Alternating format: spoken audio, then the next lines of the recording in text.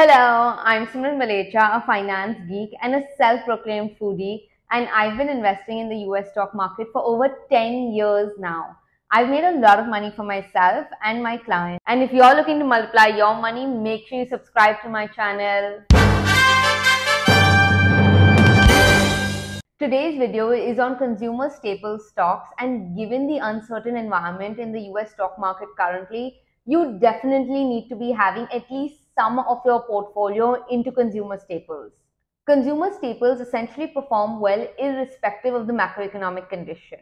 So the first one on my list is everyone's favorite Procter & Gamble. Now we all know what P&G does, so I'm not going to dive deep into telling you what exactly they do. And for those of you who don't know, they essentially own 65 brands and serve 5 billion customers worldwide. Some of their brands include Tide, Downy, Bounty, Tampax, Gillette, Venus, Head & Shoulders, Pantene, Oral-B, and Olay. They recently announced their Q4 2024 results on June 30th, 2024, and here are some of their 2024 highlights. Fiscal 24 was another strong year for the company. Execution of the integrated strategy enabled the company to meet or exceed going-in guidance ranges for organic sales growth, core EPS growth, cash productivity, and cash return to shareholders. Organic sales grew by 4%, the sixth consecutive year of 4% or better organic growth. Pricing contributed 4 points to organic sales growth. The mix was neutral, and organic volume was in line with the prior year. Growth was broad-based across business units, with 8 of 10 product categories growing organic sales. They grew global aggregate value share. 30 of their top 50 category country combinations held or grew share for the year. Core earnings per share was $6.59, up 12% for the year. On a currency-neutral basis, core EPS up was 16%. Just for Q4 as well, their organic sales grew 2%, driven by organic volume growth of 2%. Core EPS also grew by 2%, and their currency-neutral core EPS growth was 6%. This image here identifies the key drivers of their net sales. For FY25, they are estimating organic sales growth of 3 to 5% and net sales of 2 to 4%. In the past, they have seen positive revenue and EBITDA growth, and that just gives me so much confidence that despite the macroeconomic conditions, the stock is only going to grow. Now, when you compare this to the tech and biotech companies that I had suggested earlier, it seems like the growth is too less. But in uncertain times, these are the stocks that will keep growing your portfolio and give you a dividend return as well. Now, the second one on my list is Costco.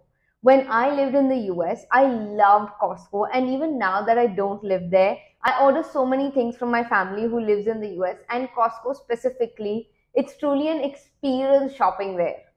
They operate membership warehouses and e-commerce websites based on the concept that offering their members low prices on a limited selection of nationally branded and private label products in a wide range of categories will produce high sales volume and rapid inventory turnover. Costco currently operates 878 warehouses, including 605 in the United States and Puerto Rico, 108 in Canada, 40 in Mexico, 33 in Japan, 29 in UK, 18 in Korea, 15 in Australia, 14 in Taiwan, 7 in China, 4 in Spain, 2 in France, and 1 each in Iceland, New Zealand, and Sweden. Costco also operates e-commerce sites in the US, Canada, UK, Mexico, Korea, Taiwan, Japan, and Australia. The company has not yet announced their Q4 FY 2024 results, so I will be analyzing the Q3 results to show you how the company has been doing for the past few quarters. But overall, I know that this company has really strong fundamentals, which is why I have selected it in my list. Net sales for the quarter increased 9.1% to $57.39 billion from $52.6 billion last year. Net sales for the first 36 weeks increased 7% to $171.44 billion from $160.28 billion for the same period last year. Net sales were positively impacted by approximately 0.5 to 1% for the quarter from the shift of the fiscal calendar as a result of the 53rd week last year. On 10th July, they also reported June sales and announced a quarterly cash dividend, which you know I absolutely love. They reported net sales of $24.48 billion for the retail month of June.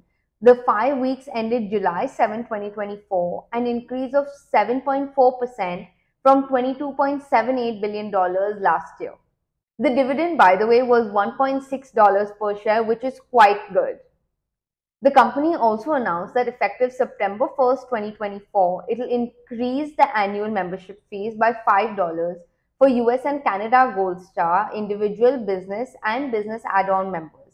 With this increase, all US and Canada Gold Star business and business add-on members will pay an annual fee of $65. Also effective September 1st, annual fees for executive members in the US and Canada will increase from $120 to $130.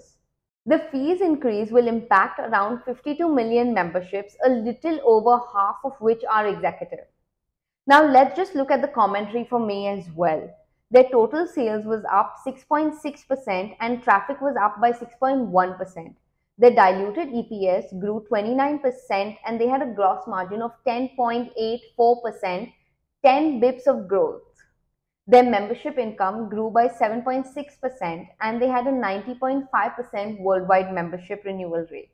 They also had a 20.7% adjusted e-commerce comparable sales, 32% new mobile app downloads, 16% growth in site traffic, and increase of 8% in average order value. In May, Uber also took on Instacart with expanded Costco membership. And Costco members can now receive a reduced annual Instacart membership for $79, and Costco members who are new to Instacart Plus can receive 2 free months of the grocery technology company's membership. Costco members will save an additional amount on their Uber Eats orders and get 20% off on annual Uber One membership. In terms of performance over the years as well, it's grown quite a lot in terms of revenue, EPS, EBITDA, and honestly, a store like Costco that sells products on deals and discounts will do well throughout the year in any macroeconomic condition. Now, the third one on my list is Unilever. Again, it's just like Procter & Gamble. They are one of the world's largest consumer goods companies. They're across 190 countries in 4.4 million retail stores and had a turnover of 59.6 billion euros in 2023, with 58% from emerging markets itself. 3.4 billion people use their products daily and have a 75% turnover from their 30 power brands, and they spend 8.6 billion euros on brand and marketing. Some of the brands you may know are Dove, Sunsilk, Vaseline in their beauty and well-being division, Lux and Rexona, Lifebuoy in their personal care segment, and Kif and Comfort in their home care segment. In nutrition, there's Knorr and Horlicks, and in ice cream, there's Walls, Ben & Jerry's, and my favorite, Magnum. In H1 of 2024, they had 4.1% underlying sales growth, driven by a third consecutive quarter of volume growth, with this half having experienced 2.6% underlying volume growth as well. Power brands with 75% turnover leading growth with 5.7% underlying sales growth and volume up by 4%. Turnover increased 2.3% to 31.1 billion euros, with a negative 1.1% impact from currency and a negative 0.7% impact from net disposals. Underlying operating margin was up 250 bips, up to 19.6%, with a gross margin up 420 bips. Underlying EPS increased 16.3% and diluted EPS up by 5.4%. They also raised the quarterly dividend by 3%. 1.5 billion euro shares buyback have been commenced. This is obviously positive news and you need to buy the stock ASAP.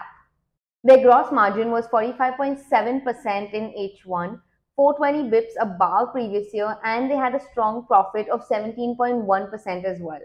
The drivers of the strong gross margin is volume leverage, positive mix, net productivity gains, and improved price coverage. Like you can see from this chart here, their volume grew a lot in 2024, while in 2023, their sales was mainly driven by price growth. It's significant to note that they are experiencing double-digit growth from health and well-being and prestige beauty combined, despite a slowdown in the US beauty market. I will link the presentation below for you and give you a couple number of pages that you should go through if you'd like to see the breakup of their financials and performance for each of the segment. It's laid out very clearly, but it's very, very clear that the entire business is growing at a really good pace. For their 2024 outlook, they are expecting the underlying sales growth for full year 2024 to be within their multi-year range of 3 to 5%, with majority of growth driven by volume. They also have ESG targets and they're actively working on it, which I absolutely love. On climate, their Scope 3 emission targets by 2030 were validated by Science Based Target Initiative or the STBI, and they are making steady progress towards delivery. On nature, a series of newly agreed regenerative agriculture projects is expected to bring incremental hectareage of 335,000 this year, keeping them on track towards their goal of 1 million hectares. On plastics, working with USAID, they were behind the launch of a new public-private collaboration, the Circle Alliance, to scale solutions for reducing plastic and tackling waste. And on livelihoods, over 20% of their procurement spend now is with suppliers who have signed their living wage pledge, putting them on track to reach 50% by 2026. They made two very important announcements in March, separating their ice cream business and improving their productivity. They are making key changes in their ice cream business with initial focus on North America and Europe to drive sustainably better performance. For the first half, this has led to be better service for customers, better pricing, and better competitiveness. Despite that, however, the business still had a little disappointing quarter, and while market factors do help to explain a lot of this, the performance reinforces the importance of continuing to make these operational improvements. Their performance has been seriously affected by shortfalls in China, where they were faced both with tougher market conditions and competitive pressure, and shortfalls in Europe as well, where poor weather negatively weighed on the start of the summer season. What I really like is that the company is focusing on innovation like the Persil Wonder Wash. It's a technology-based detergent for short-cycle washes. It's already launched in UK, France, and China and is doing really well. Let's look at the financial trend as well since 2020. Overall, it's grown from 2020 to 2022, and I would say it was almost flat growth in 2023. However, the EPS did take a significant hit of 50 cents from 2022 to 2023. This happened because of the growth in Southeast Asia was impacted by a sales decline in Indonesia in the fourth quarter as consumers avoided brands of multinational companies in response to the geopolitical situation in the Middle East. However, this year, the company is expecting to grow 3 to 5% in terms of the underlying sales growth, and so far, it's looking on track to achieve this. The fourth company on my list is Philip Morris. They own Marlboro, and under any macroeconomic situation, one won't stop smoking cigarettes. If anything, if there is a downturn or an uncertain stock market situation, people will only be smoking more. And I know you're probably thinking that, okay, no, the alcohol sales in the US have declined, and maybe that will impact Philip Morris's sales as well, and that I'm probably talking rubbish. But I don't think that the whole GLP-1 story plays around smoking. If you don't know what that is, so essentially with the popularity and the rise of the GLP-1 drugs, the alcohol sales have reduced because these drugs suppress the rewarding effects of alcohol and have reduced the alcohol consumption. Anyway, this is not happening with smoking, and the sales are only going to continue. They announced their results on June 30th, 2024, and their current product portfolio primarily consists of cigarettes and smoke-free products, including heated tobacco, e-vapor, and oral smokeless products. It was interesting to note that 38% of their total net revenue came from smoke-free products. They've experienced a continuous volume growth driven by smoke-free products despite supply constraints and EU flavor ban. The smoke-free acceleration is also driving excellent OI growth. They have over 36 million users of PMI smoke-free products. They honestly have impressive results across all metrics. They raised their 2024 growth outlook given their strong fundamentals. I also just want to talk a bit about their revenue and earnings trends since 2020. You can see here that revenue has grown year on year, and so has EPS. There are no highs or lows or surprises in the business like this. This is why we're investing in consumer staples when the economy seems a little shaky and uncertain. The EPS did fall from 2022 to 2023 due to an increase in interest expense. However, their normalized EBITDA grew from $13.5 million to $14 million. All these are positive signs, and all these companies are going to give you stable return in terms of either dividend, share repurchases, or a price increase, especially when the stock market is so uncertain right now and all the tech stocks are falling. If you found this video helpful, make sure you subscribe to my channel and don't forget to read the description below for some more insights on these stocks. Bye.